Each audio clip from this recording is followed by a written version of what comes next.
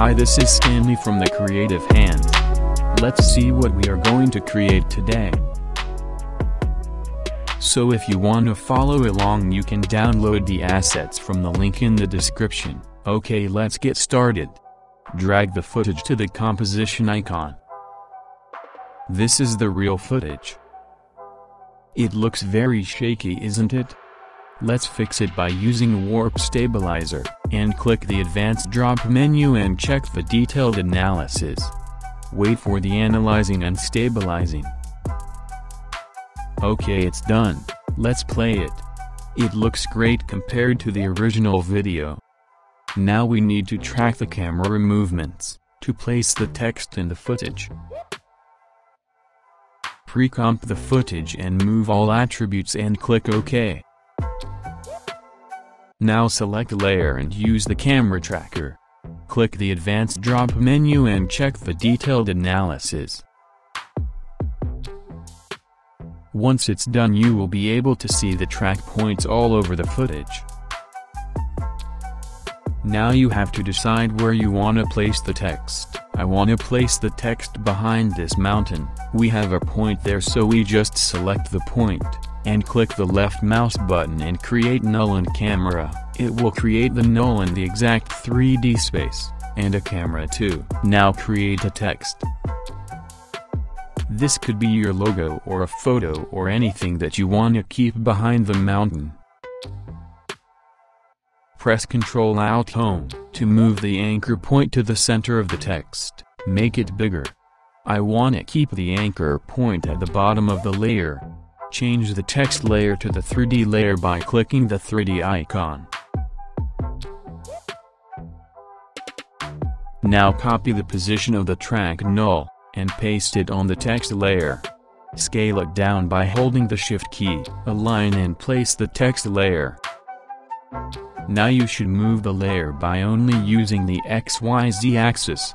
You should not move the layer by simply clicking on it, because you don't want to change the Z position. To keep the layer behind the mountain, you could just mask out that part, but what if you want to move the text again? Then you have to redo the mask each time you move the layer, so we will create mats to keep the text behind the mountains. So create a new layer and name it.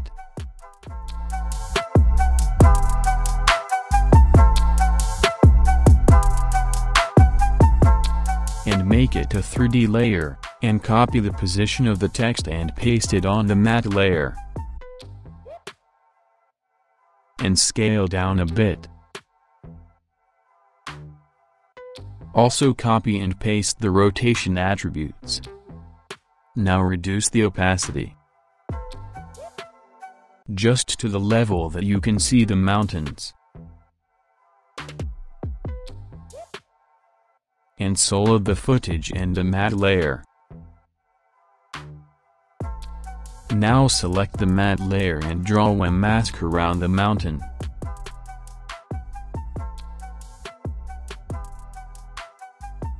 Now increase the opacity. You can see the matte layer is sticking to the footage. Now solid the text layer and select the alpha inverted matte. If you don't see this option, just click the toggle switch. So it's done. If you want to change the position, you can change, no problem. Now feather out the matte layer. 2 or 3 would do just fine. I don't want to keep the full text behind the mountain. Should be clear to read. Reposition it until you satisfied. I need a mountain here, so that the letter VE can go behind the mountain and it will create a good look. So I just downloaded an image from the Google. We will use it to cover the end part of the text. Drag it into the composition and rename it. We don't need the white background. We can use the color range plugin to key out the sky. And play with the values, just enough to get rid of the sky. Once it's done, turn it to a 3D layer. Unsolo all the layer. Now we need to create new track null to place our mountain. So select the footage and create the null. Now copy the position of the new track null, and paste it to the mountain. Now just position the mountain in the right place.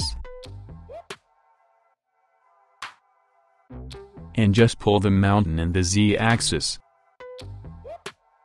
So now the mountain is in front. Now draw a mask around the mountain and feather it out. But don't use too much feather. Okay, now let's match the color to look real. I will use the gradient on the layer, and increase the blend values to 50%. Now place the start ramp point at the front part of the mountain, and end ramp point at the end part of the mountain. Select the start color and pick the color near the front part of mountain and do the same for the end color too. Already you can see the color is matched pretty good. If you are not satisfied, you can play around with the color. This is impressive, right? Also use some blur on the mountain to match the real footage.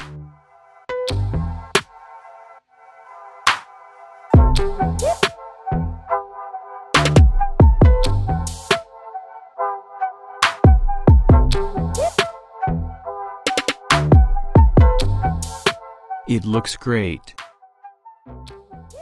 You can cut the in and out.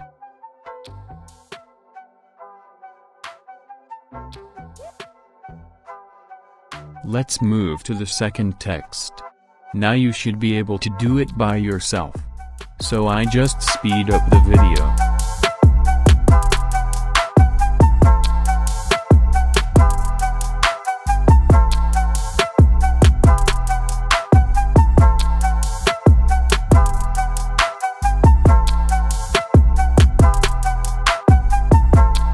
When working on the 3D space, you might want to keep the anchor point always at the bottom of the layer, so when you scale up the layer, the bottom position won't change. Once you place the text in the 3D space, create a new mountain matte for this text.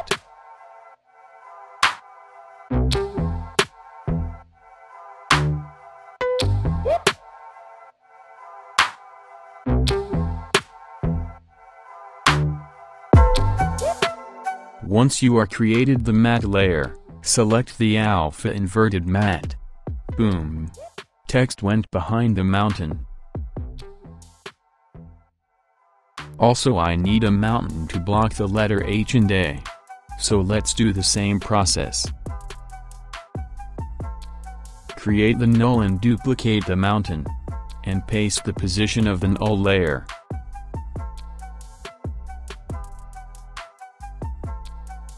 Use the gradient to match the color.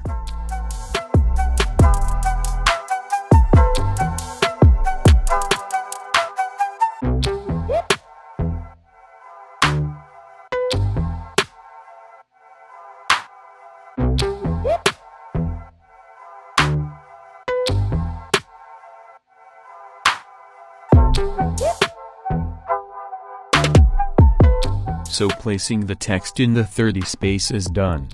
Now let's add some shadows to the texts. Select the text and matte layer, and duplicate it. Select the text and use drop shadow. And increase the opacity, increase the softness and also check the shadow only. Now the shadow layer is in the front, so push the shadow layer in the Z-axis. I need the shadow, only at the bottom of the text. Draw a mask on the shadow layer. Don't forget to rename it, you could get confused. After that, play around with the shadow.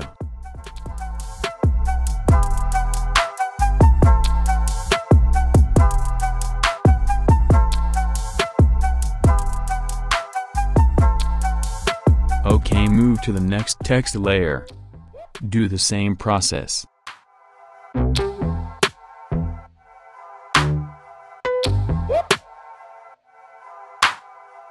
Now the shadow part is done too. Let's move to the fog. I'm going to use this smoke to create the fog.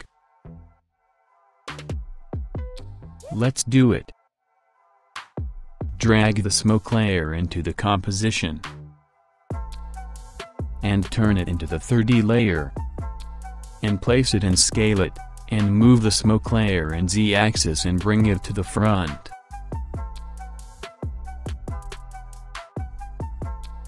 You can't let it play, because that would look fake.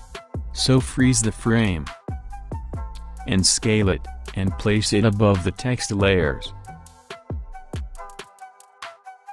To give the fog movement, use the position keyframes.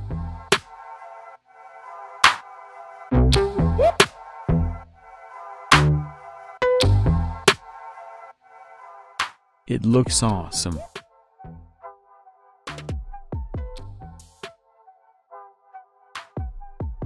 Let's create one more layer and use optical flares. Change the render mode to transparent. And use any preset for the flare. And change the source type to 3D. You can place the flare wherever you want, and play with settings.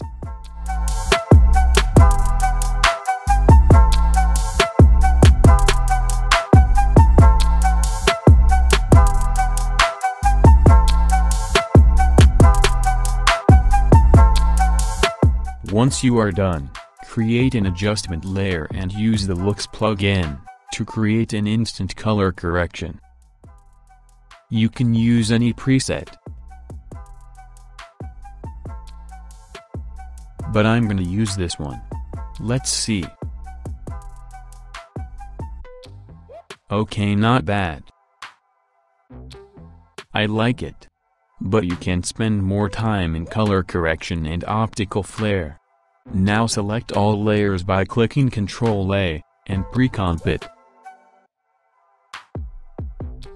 And cut the in-out, by clicking Alt open bracket or close bracket.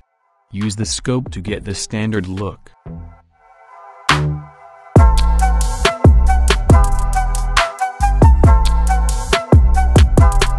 Looks nice.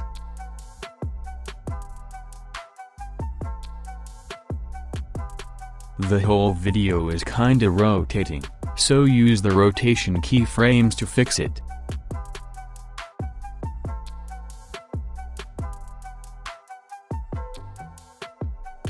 Align the text in the straight line, also scale a bit.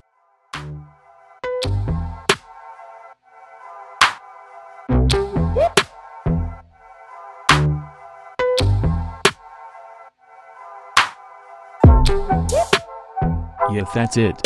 Looks awesome.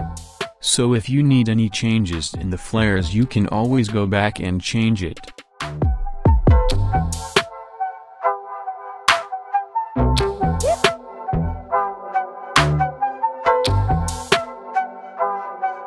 But I'm gonna keep it as it is. So if think the text is merging with sky, you can use a gradient on the layer.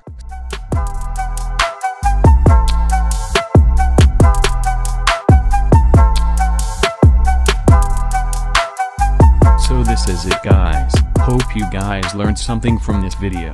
If so, like and share the video. Also subscribe to my channel. Thank you guys.